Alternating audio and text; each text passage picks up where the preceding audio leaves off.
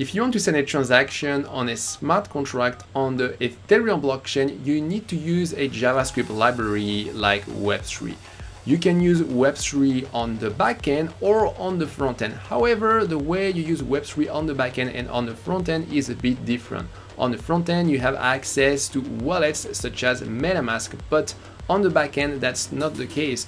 Also, on the backend, usually you connect directly to services like Infura, who require to be sent transactions that are already sent, but you don't have any wallet to do this. You have to sign this transaction yourself. So in this video, I'm going to show you how you can send transaction to Ethereum smart contract on the backend by using Web3 and NodeJS. I'm going to show you 3 methods, starting from a more difficult method where we're going to see all the low-level details of creating a transaction. And after, I'm going to show you some other methods that are a little bit easier, that are a little bit higher level, and that allow you to go a little bit faster. If you don't know me, I'm Julian, and on my channel I teach blockchain development. And before we continue, make sure to register for my free training on how to become a professional blockchain developer and find your first blockchain job. Link just below. So first, we are going to send a transaction with Web3 and Node.js by using a hard method. And the reason we do this is to understand well what's happening behind the hood. So for my demonstration, I've set up a simple truffle project. And I have a very simple smart contract in the contracts folder, and we're going to write our code in script.js.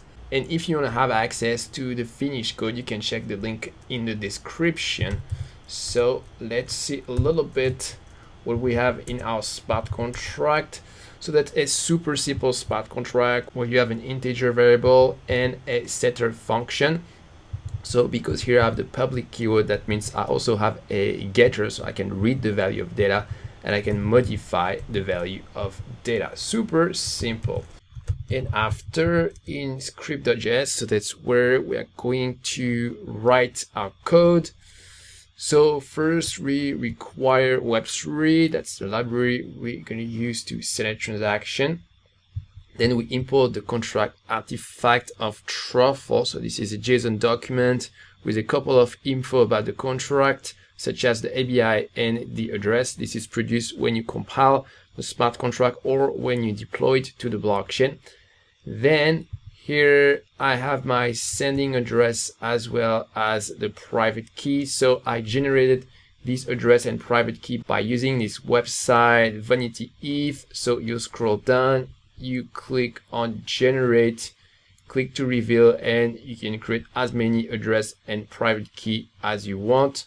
And so we're going to send our transaction on the Rinkeby public testnet.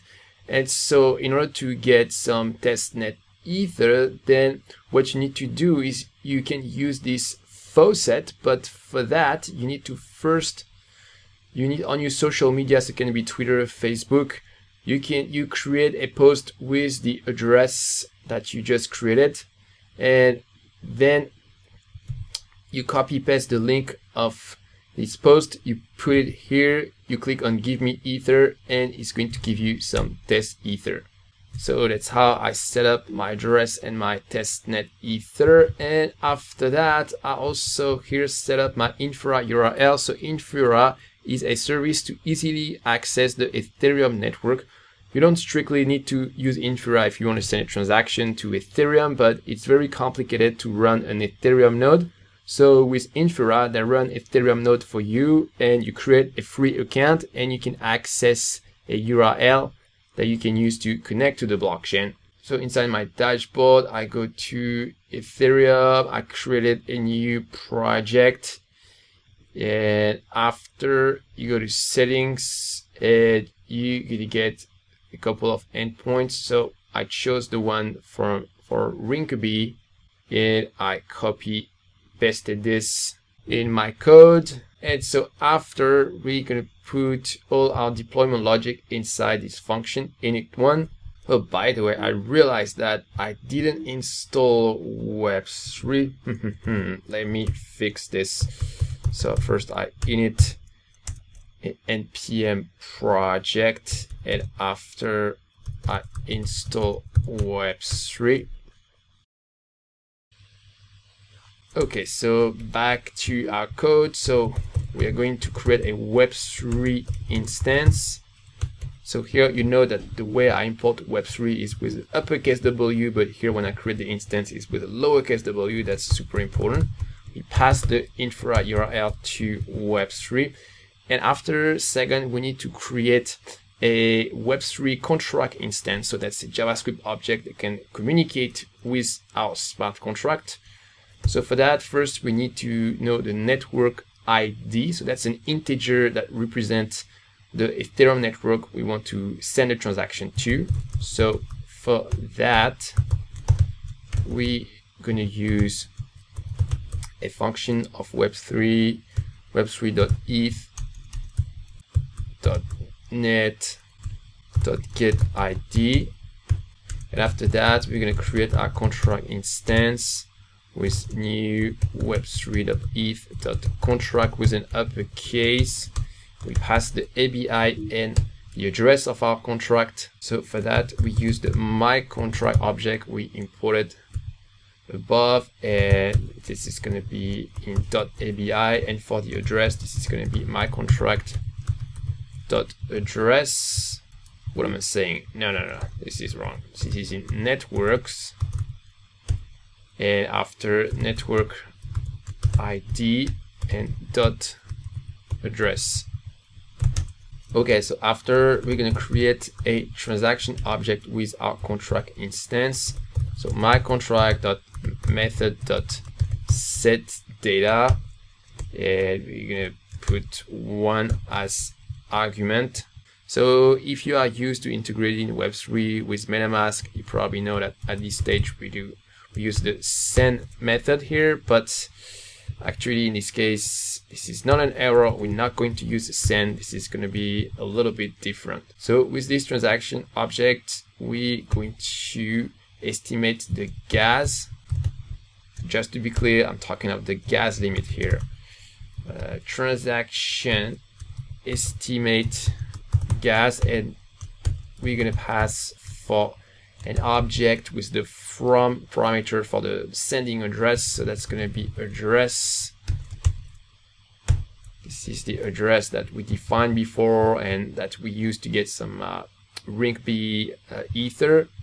And we're also gonna get the current gas price, this time with web3.eth get gas price. And after that, we're gonna get the encoded ABI of our function call. So that's a hexadecimal string that basically will tell our smart contract which function we want to call and with which argument. So for that, we use the encode ABI function. And after, we need the nonce. So the nonce is an integer that is incremented after each transaction, and this is used to avoid to send twice the same transaction.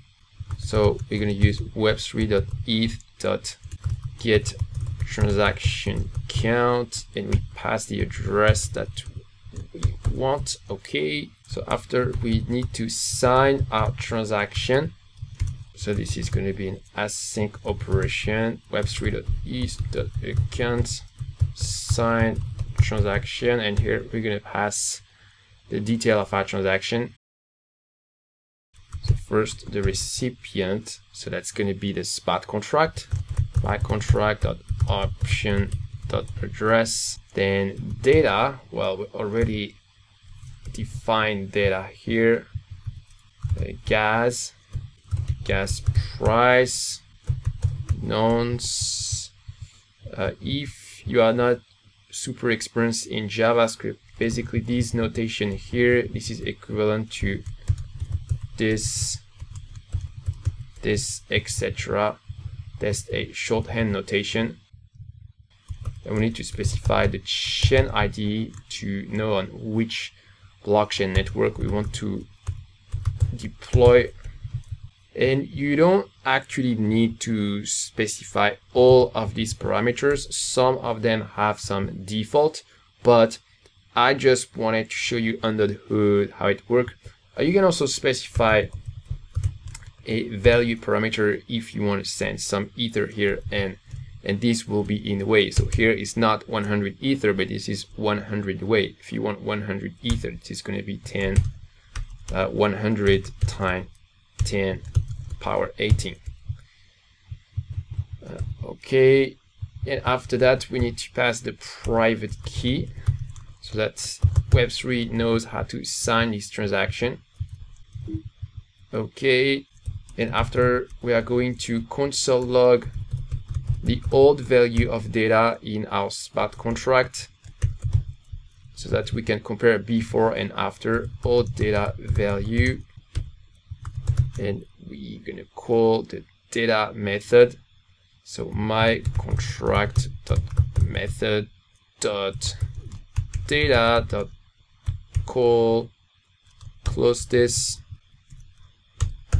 and after we're gonna finally send our transaction and we're gonna get a receipt. So for that we use web3.eth.send transaction, and we pass signed transaction dot raw transaction. So that's going to be what they call a RLP encoded string. So that's a special format for Ethereum that is used for signed transaction. And after we console log the transaction hash so that we can look it up on a blockchain explorer. So for Rinkeby, you can go to rinkeby.etherscan.com. For mainnet, this is just etherscan.com. And here, this is going to be receipt.transaction hash. And then we print the new value. Okay. So now we can test our script. So first we need to deploy our smart contract. So here in the truffle configuration, I've already prepared something. So here we use another package called truffle wallet provider. I pasted my address and private key. We build this provider object, and here in the network spot, we define a new network, Rinkeby. We pass the provider we just created. Network ID is 4 for Rinkeby, but for mainnet, this is 1. For each testnet, this is different. By the way, I need to install this truffle wallet provider. Okay, so npm install truffle hd wallet provider. All right, and so now we'll be able to deploy our smart contract. So truffle migrate network Rinkeby, and I specify reset here. All right, and now we can run our script. Oh damn, there is an error. Okay, so let me see what's the problem. Okay, so this is not send transaction, but this is send sign transaction. Okay, so let's try again. And yes, this is working. So we can see the old value is 0, then our transaction hash, we can look it up on Etherscan, and after new data value, so everything is working perfectly. So let's just have a quick look for this transaction hash. So here I am at rinkeby.etherscan.io. I paste my transaction hash. Yeah, I can see that it happened 43 seconds ago, and from the address I created to the smart contract I deployed. This is working great. So it was a little bit cumbersome to sign the transaction and send it after. Can we send a transaction with a more simple way? Yes, we can.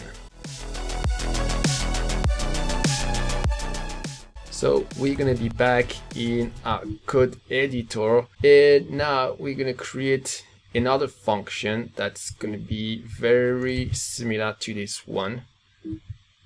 So I'm going to copy paste init1 into init2. And first we are going to add our private key to the wallet of Web3 with web3.eth.accounts.wallet. Wow, that's a lot of nesting level. .add, and here we pass the private key. So that's an internal in-memory wallet of Web3 that we're going to be able to use after. So we're not going to use the sign transaction method here, but we still need to define an object. We're going to call this transaction data. And this time we need a from parameter. So that's our address. And this time we don't have a chain ID parameter, but just chain, and this is a string this time. So specify ring B. By default this is mainnet, and we also need to specify the hard fork. So the latest one is Istanbul. If you want to target mainnet, actually you can ignore these two parameters, and by default it will be the correct one for mainnet. And after, we're going to use the method send transaction, and we pass the transaction data. And here, since send transaction, we'll see that for the from field we have an address of the wallet. Then send transaction will sign the transaction locally and send it to Infura. It's very important that we add the private key to the wallet of Web3, because otherwise send transaction will not know how to sign this transaction and it's not going to work. Okay, so here we're going to execute init2 this time. Oh, by the way, I forgot something. So this time we're going to set data to 2, so we can make the difference with the previous step. And we're going to run the script again, and so this time the data value should go from 1 to 2. Old data value, transaction hash, and a new data value 2. Yeah, that's great. Okay, so we've made some progress. Now we can send a transaction with Web3 and Node.js with a more simple method, but still I'm finding a little bit cumbersome, and this is still quite different from what we do in the front end. So can we make it even more simple? Yes, we can.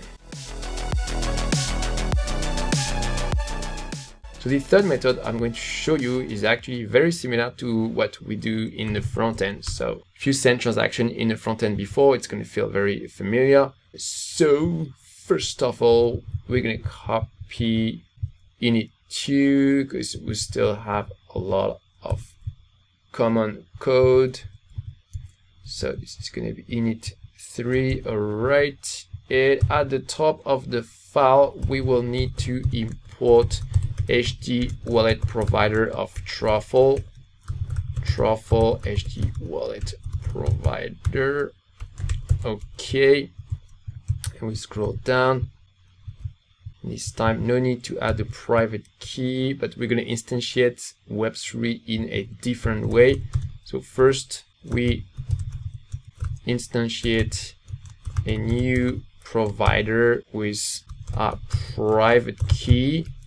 So there are different ways to pass this first parameter. If you have a single private key, you can do it that way. If you have several, you can use an array. If you have a mnemonic phrase, you can put the mnemonic phrase here. And after, we're going to put the infra URL, and this thing, provider, when combined with Web3, it will allow us to sign our transaction really easily. So here, instead of infra URL, we're going to use this provider. So provider are always something a little bit difficult to beginner in blockchain. So basically, when you instantiate Web3 with a provider object like this, the Web3 object that you get in return is a sort of modified Web3 object, because the provider object is going to intercept some method call of Web3. And so, for example, for the send method call, it's going to intercept this and sign the transaction before sending them. But everything is done transparently. It's also going to set different parameters like gas price, etc. So actually, we don't have to do any of this. This is much more simple. All we have to do is we use my contract dot method dot set data. So here we're going to put 3 dot send and here from our address, and the provider is going to intercept this method call and sign it with the private key that we have here. So that's super convenient. So here we change init2 to init3. Okay, and we go back to our terminal, we execute the script, and everything is working fine. We can see the old value, the transaction hash, and the new value. Great. So now you not only understand how things work under the hood to send a transaction with Web3 and Node.js, but you also know an easy method that you can use if you want to go faster. So sending transaction from the backend with Web3 and Node.js, that's something important, but actually in most cases you probably want to use Web3 in the front end of your decentralized application. And for this, you need to integrate it with wallets like MetaMask, and it also comes with its own set of challenges. So if you want to learn how you can integrate Web3 with MetaMask, check out this video. I'll see you there.